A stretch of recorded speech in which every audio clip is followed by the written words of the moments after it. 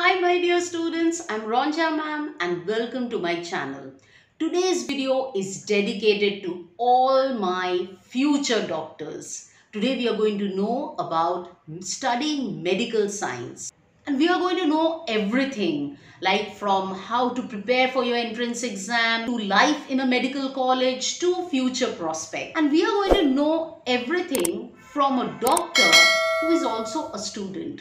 Dr. Shagufa Jamal, who has completed her MBBS, so she's a doctor, and right now she's doing her PG in ophthalmology. She is in her third year. So let's get started.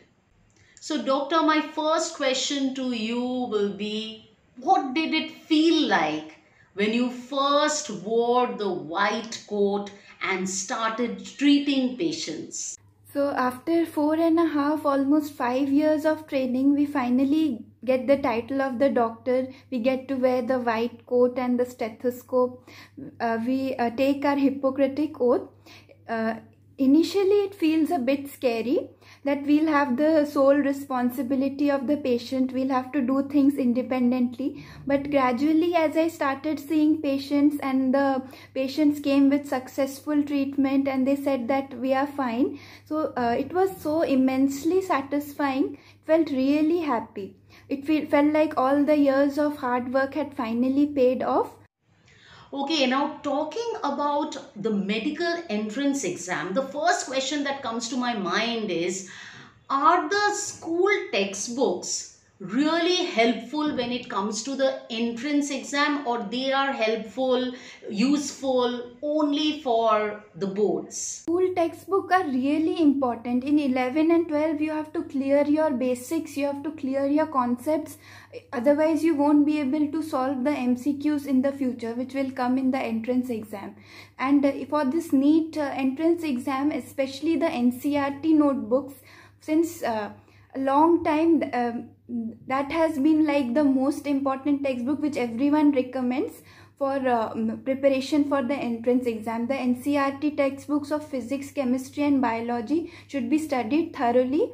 All the numericals and problems and diagrams, everything has to be studied thoroughly. Dr. Shagufa, please give some tips to my viewers as to how to prepare for the medical entrance exam. Of course, as you said, they will be reading the textbooks thoroughly, and I know that most all of them go for extra study material or coaching classes.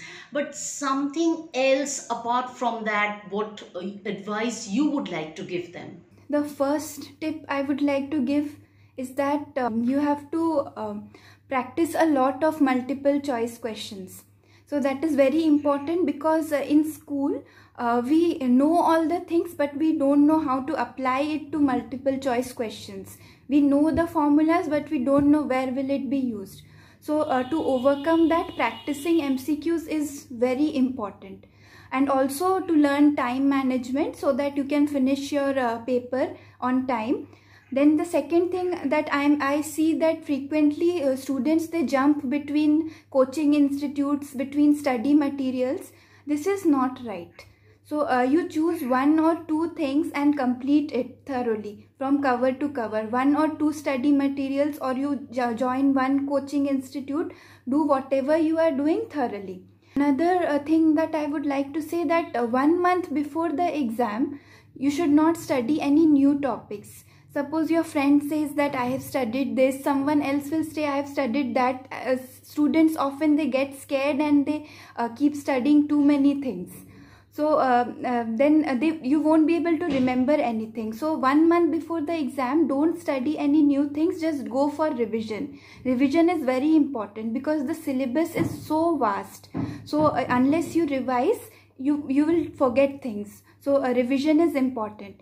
So finally, I would like to end by saying that you have to work smartly. Working hard is also important, but also you have to be a bit smart and revise things and study things which are more important, which have come in previous years. All that is important.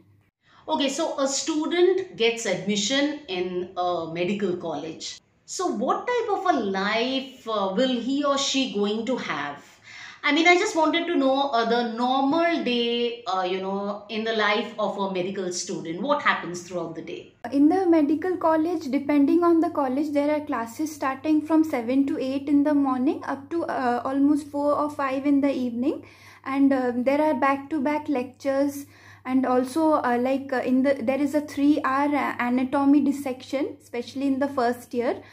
And then also there are practicals, 2 hours of practicals where you'll get to do various experiments and see how the chemical reactions and all take place inside our body. Then after the classes, you can go to the library and read whatever has been taught that day. The medical colleges, they have excellent libraries. You can go and you'll get a lot of study materials. You can read over there. Then also after that, you can do whatever you like. You can pursue your hobbies and extracurricular activities or go out with your friends. Okay, we all know that medical students study a lot. So, my next question to you will be, do medical students have fun? Yes, of course, that's a misconception. We also have fun like any other regular colleges. So after classes, as I mentioned earlier, you'll have time to pursue your hobbies and extracurricular activities like sports and all. Also, you can play in the weekends. Apart from that, also we have a yearly fest which goes on from 1 to 4 days depending on the college. And before the fest, 1 month, you'll have various academic and non-academic competitions like quizzes, both medical quiz and general quiz, dance, singing competition, everything, just like a regular college. So that time is a lot of fun. We also watch movies, hang out, everything. But yeah, studying is important for us because there's a lot of syllabus and all. So but we have time for extracurriculars and fun.